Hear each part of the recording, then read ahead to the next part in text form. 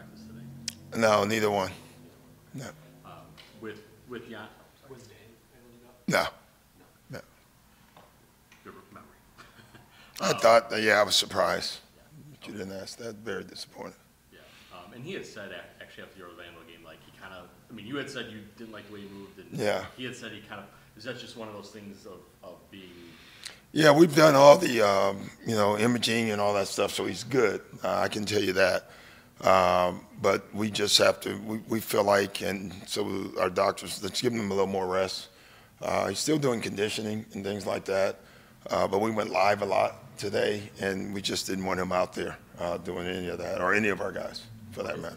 What is it that's ailing him? Is it the doctor I think it's that his Achilles is growing. We just want to make sure everything. We want him to be as close to 100% as possible, if you can be that at this point. I guess regarding Giannis's progress and things, I mean, where He's doing well. I mean, he's walking around and looks good. He's, I can say, farther than we thought he would be, but just not ready yet. Are you still, I know last week you were saying you were hopeful. Yeah, I'm still hopeful, but I have no idea right now.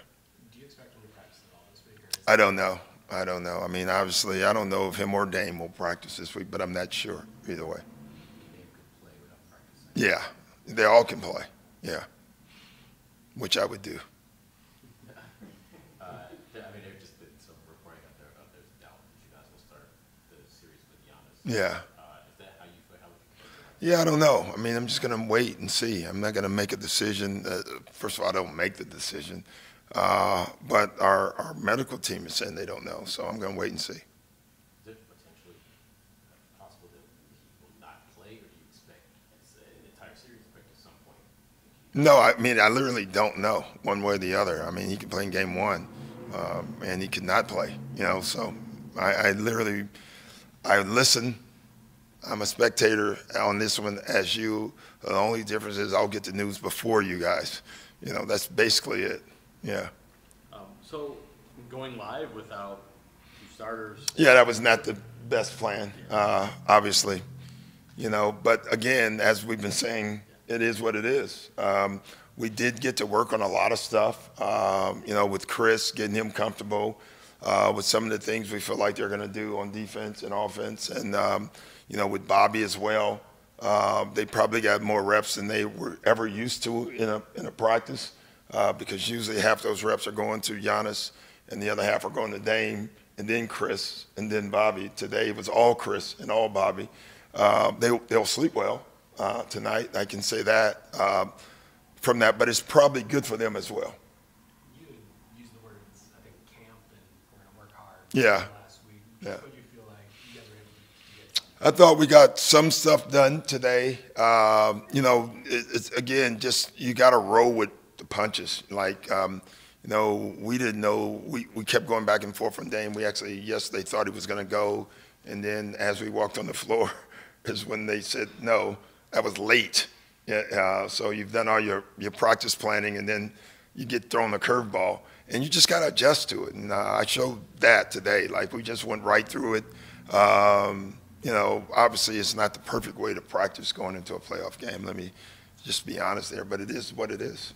Is that where you really stand out then as a coach? Are you like playing chess and imagining things or pretending to stand in for people? Or Yeah. I know you have to roll with it and I know Yeah. what you're doing, but this sounds like a crazy practice preparing for the playoffs, Yeah, it's not like the perfect way, right? But we're going to make no excuses. We're going to be ready. And like all the things that they could do, you tried to show the team that, but it's still different. Like, having Pat Beverly or Malik or Pat Connaughton beat Dame, no matter how many times you tell the defense to play that like Dame, they're not going to do that. They're just not, and that's just the reality of it. So we actually, at the end, we took all that part out. We just played like the offense was Chris's offense today and Bobby's, and we played that way today. So you make an adjustment, and we play every defensive coverage that Chris may be able to see, and we did it over and over again. Every defensive coverage that Bobby may see, and so that wasn't the game plan today, But that's what we did today, and I think for those two guys, that will help them. The last few weeks we were asking if the big three, if they haven't been able to play together under you very often, Yeah. might even be for the playoffs. I guess the inverse. Y'all been playing without at least one of these guys for Yeah. quite some time. Yeah. Does that help in many respects? Yeah, I'm sure it helped. I'm sure, I'm sure there's going to be something that we do because we saw those guys out and have played with some of those guys out will help us. Honestly, you never, even during the regular season, you wasn't that concerned about it because you knew you would have them. And now you want to make sure you're ready just in case you don't. So. Doc, you weren't here. Siakam wasn't with the Pacers. Yeah. And all the matchups were way back in June. Yeah. How much did you take from the regular season? You still take a lot. I mean, there's certain things that we did offensively that we can do better. I thought we have to have great shot discipline against them. That doesn't mean we don't want to run. We do. We want to get every easy basket we get. But when you watch the games, some of the early contested twos that led to fast breaks for them, you got to take away. We turn the ball over against them. No matter who's on the floor, you can't turn the ball over against them. They were way more effective against us than any other team as far as offensive rebounding. They offensive rebounded against us. That can't happen. And they foul a lot, but they didn't foul a lot against us. So, I mean, there's things that we have to improve on, whether who plays for them. We have to do a better job of taking advantage of things. Just to follow up to that, what does Siakam bring to them? Another post player, another ISO. They don't ISO a lot, honestly, but with Siakam, they do a little bit more because that's what he's great at. They don't shoot as many threes as they did earlier in the year. They shoot less, but they're destroying people in the paint. They go up against every analytical number. They since that trade, I think they're fourth or third in in-between game, and they're effective at it. They're shooting over 50% in the in-between game. So they're not taking as many threes, but they're making all their twos. You mentioned some of the things about trying to slow them down, but what do you kind of see as the keys to slowing down? I think our discipline. You're not just going to, I would love to whisper, I'll call Halliburton and say, hey, slow it down a little bit. But he's still going to run, right? So we have to do things on ourselves. Like we can't turn the ball over, all right? Our shots have to be the right shots. We have to work the possessions till we get the shot we want every single time. If that's the first 5 seconds, take it. If that's the last 5 seconds, get to it instead of rushing it. And then the biggest thing that I saw in our games, our discipline on offensive rebounds.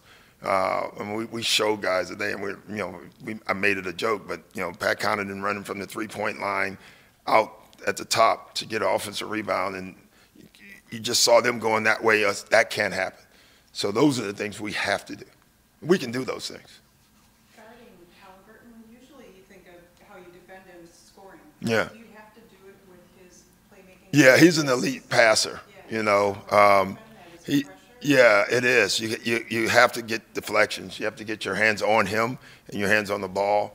But he's tough. It's not like, can't use a name, but a scoring guard that you're just trying to take his right hand away. And then if you take that away, you take him out. Halliburton, in a lot of ways, would rather pass. He wants to make guys better. It doesn't upset him if he has a game of 5 shots. He's cool with that as long as everybody's getting it. And so in your coverages, if you give him room, he's going to pick you apart, and we have to understand that. You talk about kind of going down the pecking order offensively a little bit. If I take Giannis and Dame out, that probably gets us down to Brook is like the third guy. You guys have kind of struggled to post him up. Yeah. How can that be better executed? Well, if they put the right matchups on him, we have to use them more. Orlando went small on him, and we were trying to roll him to the post. We got to get him there. And he's got to do it with more, and we got to be better. We worked on all that today. All the injuries that you have, especially with Giannis and now maybe Dame, what does it mean to actually have the home court here? It's huge. You fight for it. You have it. We got to take advantage of it. We really do, especially early with guys injured. These 2 games are vital for us, right? And we may be healthy, but we may not be, but we'll be at home, and that gives us a little bit of comfort for sure. Usually coaches at this time of year are just obsessed with, they sleep, it's film. Yeah. You talk about golf. Yeah. Yeah, that's all I do. I go hit balls. So you're not thinking basketball, or is it a true break? No, it's never a true break. As a matter of fact, I hit balls yesterday, and I had my laptop at the place I was hitting balls with, and I hit balls for 20 minutes, and I sat down and watched some more film. I hit balls for 20 minutes. It was phenomenal. It's a good break for you. It's all I have, to get away, and you try to do that. Some guys go for a walk, that's exercise, and I'm anti that. So I figured I'll go hit balls. You know what they're about to do? They're probably going for a walk. Hey, Doc, I know when you just came in Milwaukee, you said you wanted teams to fear the deer and really embrace it. Yeah. Do you think that the team has embraced it? Yeah, I think we've gotten better. We play with more size now. We've been more physical. I don't know if they fear the deer or not yet, but the more we play, the better we play, the more we win, they will. Doc, when you got here, you said you were really looking forward to coaching this team. How much are you looking forward to coaching them in the playoffs? I can't wait. I love it. It's funny. I chose to be here, right? Like, knowing that this is a very difficult situation to come into, and I didn't just walk to it. I ran to it. Couldn't wait to do it. Still feel that way. I really do. I am a lucky human being. I have a job that I can't sleep because I'm so excited to get up and go to work. Like, how many people can say that, really? And this group has not, they've been so good to coach. We haven't played well. We haven't done a lot of stuff, but they're wonderful people.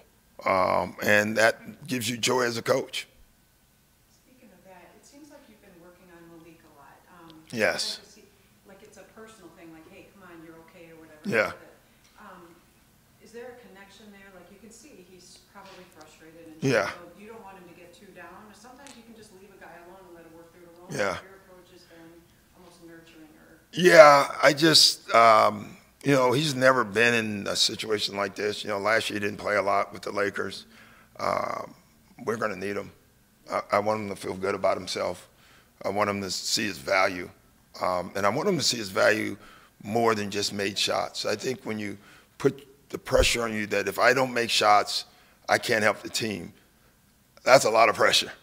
I want him to see on the nights, because he's a human, and he's going to have nights where he doesn't make shots. I want him to know, and I tell him that every day, how valuable he is.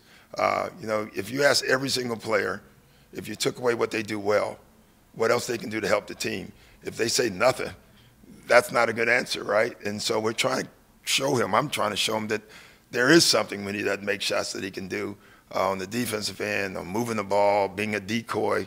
And that's hard for a guy to see that. So we're trying to teach that. did he say that to you, or did you just get that feeling? I got that feeling, yeah. And he didn't play last year, and that's more pressure on him. He wants to play, and I get it.